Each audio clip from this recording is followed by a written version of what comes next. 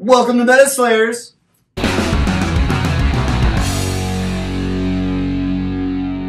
So today we're going to be talking about how to play Big Waaagh. Gotta love it. I do want to take a second to remind everybody, like, comment, share, subscribe. Right now we're at about 2% subscription rate.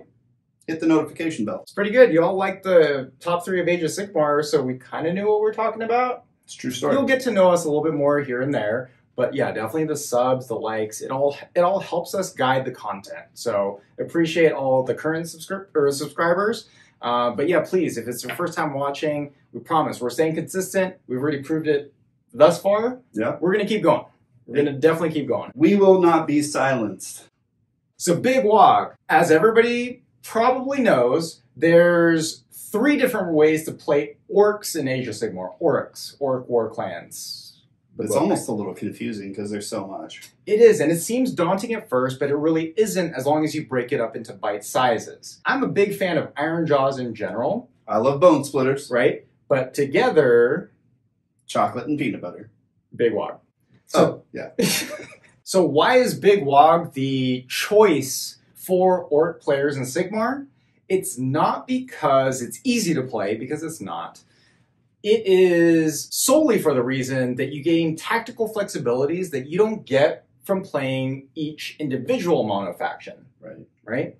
So at first glance, like I was saying, it seems overwhelming, but it really isn't. It just comes down to the table. Now, granted, both Jay and I are seasoned Nurgle players in 40k, but this video isn't about 40k. The tally is very familiar to players like us, where you gain army-wide bonuses, not just allegiance abilities, but army-wide bonuses as you rack up your Big Waaagh points. Right.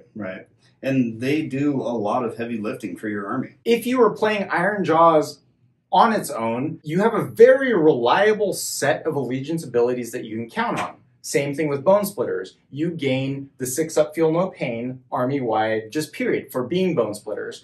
With Ironjawz, pretty much the only thing you lose by going Big Waaagh is the daisy chaining possibility, and there is an opportunity cost, but the daisy chaining possibility of fight priorities in every single combat phase. That's true. Now, for the Bonesplitterz side, you lose the allegiance abilities, which, like he said, you can pick up later with the Big Waaagh. But you lose some of that monster hunting ability from monster hunters. And you also lose the sub-allegiances, which for me, that's a pretty big deal. Now with Ironjawz, as they are, there are some fantastic unit choices, albeit there aren't a multitude of unit choices you can take. But there's specific units, i.e. Gore Gruntas, that benefit from a specific loadout, which are the Choppas. Right?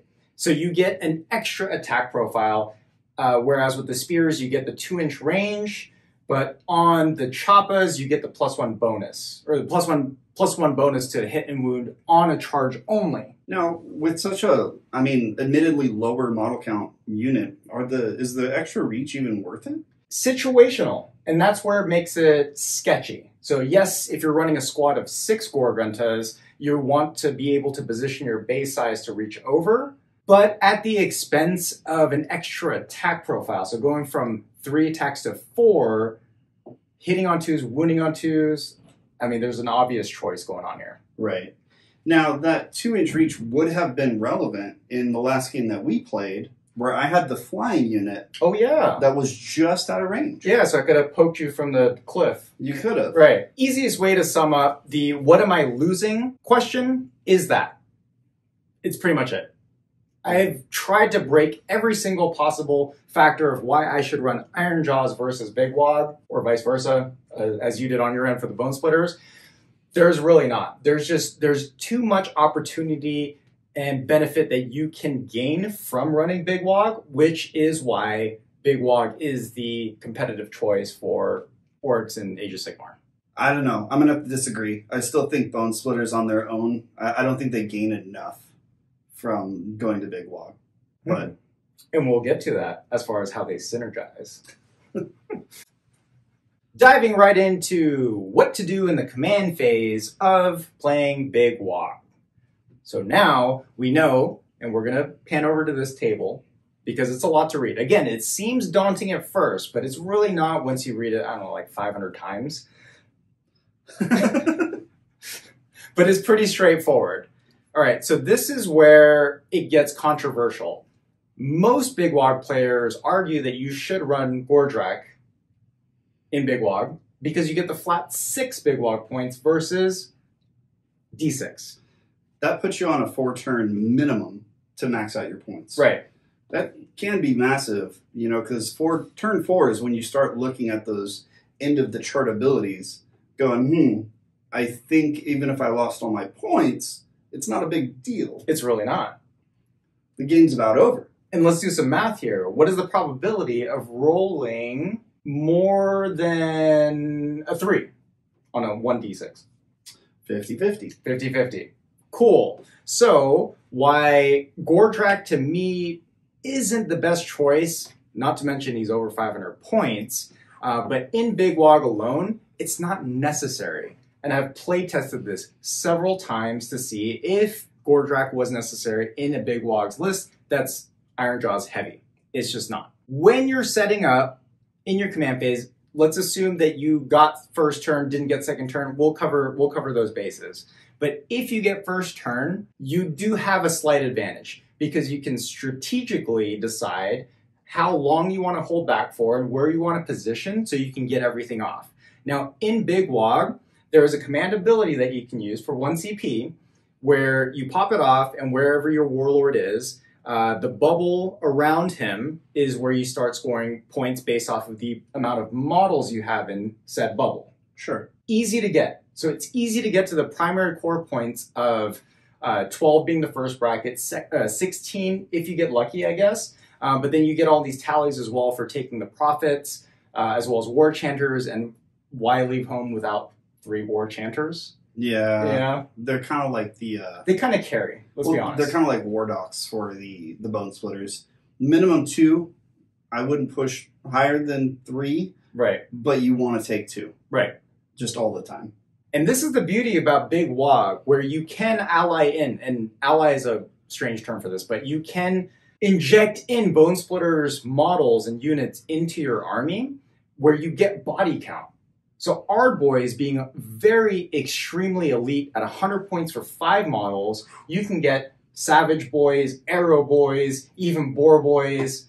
You can get so many more models and rack up your Big Waaagh points. So what about spellcasting? There's some flexible spells that you can use, but what you should be doing in Big Waaagh is setting yourself up consistently. So it's okay if you don't get that spell off or the Fist of Gork spell off in turn 1. It's okay because you're setting yourself up. Turn 1 Big Waaagh, that is entirely the positioning element of your strategy. So yeah, spells, it's okay if you don't get anything off in the first turn. It's all right. If you choose to take a profit, you have 2 denies. You're okay, assuming you're going second and you're just trying to cast and deny. Are you going to be within 24-inch range? Maybe, to pop off some of the profit spells and dish out some tasty mortal wounds? Potentially. So yeah, it depends on the mission. Right. Sometimes you're only 18 inches apart, so you might be able to just snap out a couple of mortal wounds for some ship damage. Oh yeah, and some mortal wounds? No. Potentially many mortal wounds, because if you take the prophet himself, within 24 inches, if you catch it off and if you get all your Big Waaagh points, you can sacrifice D3 Big Waaagh points for +2 to cast. Now, one of my personal favorites is Mork's Bony Bits artifact. You get a +1. Now you're doing +3. Orcs don't even know how to cast spells, but +3. You do not know the channel power of the Waaagh. That's okay, though. So meaning on a 10 up, as you can see, on a 10 up casting, which really you only need to roll 7 on a dice, 2 dice, which equates mathematically to 50%. You're doing mortal wounds per model in an enemy unit on a 4 up. 4 better. Beautiful. So that's pretty much all you're trying to bank on in your command phase. You want to set yourself up. You're going to score the points. You really don't need to rack up all the way. The most important thing for me, as far as when I play Big Waaagh, is getting the 6 up feel no pain and at least the +1 to hit. If I get to 20 Big Waaagh points and I get the +1 to wound, okay, I might be able to set myself for an Alpha Strike. It's just not worth it. Alpha Strikes really aren't worth it unless you have something to really seal the deal in that sense. Yeah, not in Sigmar. No, too risky in Sigmar, right? But in Sigmar, when you're going back and forth for priority, there is no initiative other than the top of the turn gets to choose. Yeah. Plus double turns. I'm not worried about double turns. They don't affect the game. What do you do in your movement phase? Pretty much wash, rinse, and repeat what you were trying to do and what you were pre-planning, or alternatively, if you're reacting to your opponent's first turn, you want to get yourself into position. So come turn 2, you want to continue your Big Waaagh points. You want to make sure that your bubbles stay in your bubbles. Now, if you do decide to run a Maw Prussia or Gordrak or whatever it might be, try not to separate yourself and split off. Which is weird, because when you think of the Green Tide, you know, the big horde, you think of a daisy-chained out wave of hoarded units. Mm-hmm. But that's not the case for this. You want to stay compact. You do. You got to score points. You got to score points. Warhammer is a game of points at the end of the day. Even Waaagh points. Even Waaagh points. So movement-wise, yes, you want to position yourself. So by the time turn 1 is ended, assuming you deploy properly, you should have the bracket where if you get hit, you move d6 inches up the board. Free movement. Which is basically what you get in running through Ironjawz. Sure. So you don't lose anything. Again, not to mention the additional part, and I suppose this is part of command phase as well, but I guess it counts as a move. But why you should consider taking certain battalions for Ironjawz as well as warlord traits. For instance, Brutish Cunning, which grants you a free Mighty Destroyers from your general, as well as the Iron Fist Battalion, which you choose a unit. Yeah, he loves Iron Fist Battalion, where you pick a unit and one of the sergeants or the champions become a buffed up one with +2 wounds. They also can grant a free Mighty Destroyers. Now, why this is so important is you lose the Mighty Destroyer's command ability because that is a pure Ironjawz command ability. Right. But this is a workaround, and now you get 2. Just because. That's pretty rad. Right. So, shooting. This is my favorite from orcs because, oddly enough, orcs have shooting, and it's weird to think of. You always think of choppers and hacking and slashing and getting into close combat, but Arrow Boys, surprisingly good. As soon as I came across their data sheet, I was underwhelmed at first. Right. And then I started reading, or I continued to read. Right. Potentially 3 attacks, 3 missile attacks going out from each Arrow Boy. Now, I like to run them in squad of 30s. That's 90 shots.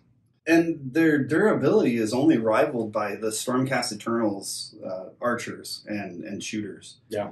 Which, that's impressive. And also another reason why I like to run the Prophet in my Big Waaagh list is because you can grant them +1 to hit. Sure. That's incredible. That's really good. You know what else is fun to do for shooting? Taking Gloomspite gets. You can fit a unit of 60 short bows into your 400-point ally detachment. Juicy. That's pretty good. They're really good chaff. You just throw them out, make a big line, use their little 12-inch bow to do whatever with. But they're so cheap. Now you lose the benefit of the Gloomspite gets themselves, kind of like how the Big Waaagh works. But it's still a really fun ally, and it can actually give you some little acupressor shots. Tiny needles. Oh, I love it. And as Jay alluded to, you don't really think about shooting when it comes to orcs in Age of Sigmar. But where I started swapping out my 200 points blocks of Ard Boys, and they do their job very well, mind you. But I started swapping out blocks of my Ard Boys in exchange for Arrow Boys simply for the wound count. Now, Bonesplitterz or Ironjawz, it doesn't matter. There's still 2 wound chaff models. And don't they also get a bonus against monsters innately? -1 Ren, baby. That always helps. And there are a lot of monsters running around in the meta. It's true. They're really competitive. Some of them are monster wizards. Some of them are just greater demons. Some of them, they would surprise you that they're monsters. And you're like, huh, I guess that's a monster. Is Techless a monster keyword? Techless is a monster. Woo! Suck it, God of Magic. Yeah, 90 shots to the face of Techless. Come on, baby. at -1 rend. So now it's obviously and definitely time to charge after your shooting phase. Best phase. It's a phase. Best phase. And you score more Big Waaagh points for every unit that completed a charge. That's so now you're just dumb. racking up points. Points. And this happens in the first turn most of the time. Oh, yeah. It's so dumb.